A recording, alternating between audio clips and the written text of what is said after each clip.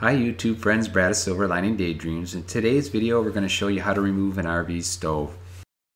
Be sure first to shut off the gas or propane and the power before starting to work on and remove your RV stove, or an RV stove top for that matter. We also opened some windows just in case there was a little residual gas left in the line.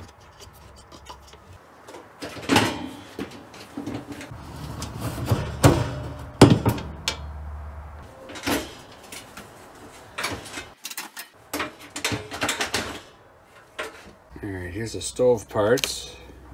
Basically there's 4 holes, this just pulls right out. Alright, so let's see here what we have here.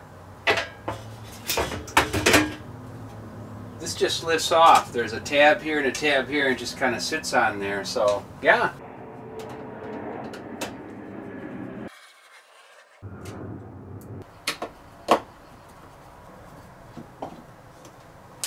Actually, before I take out the other 2 screws, I'm thinking I should unhook it where the gas comes into the stove.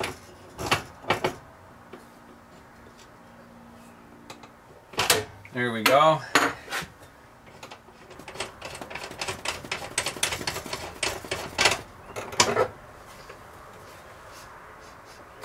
I don't smell any gas. One of the techs out here that works here where I store my RV told me that I might smell a little bit bleeding out, and just might take a few minutes for it to disappear. Alright, let's get those other 2 screws here.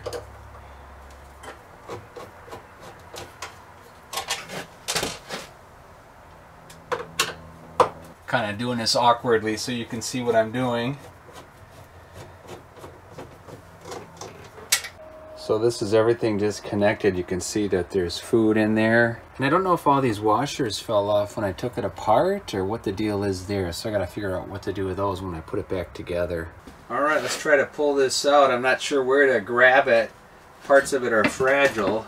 As far as I know, it's just those 4 screws. I think this is part of the hinge. All right, I'm thinking it pulls straight out because of this copper tube for the gas. Does it lift?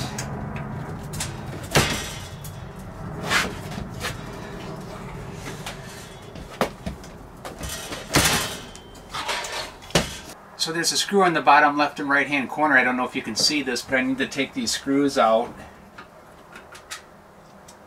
Alright, so let's try to get this puppy out. Let's see what happens here.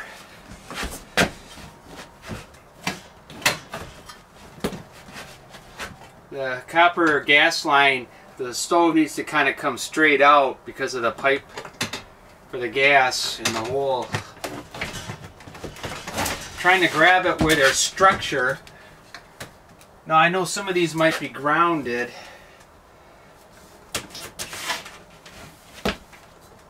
So let's get a look back there. I don't see anything.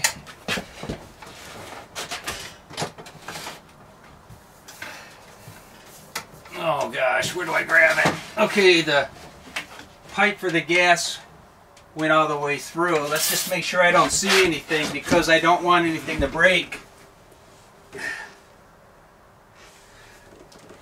And I'm not strong like I used to be. Alright, maybe I was never strong. There we go. Oh my goodness, where is it gonna fit?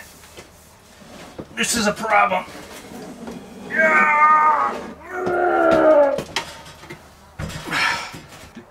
Alright, we got this puppy out, so yeah, let's get the rest of this counter out now.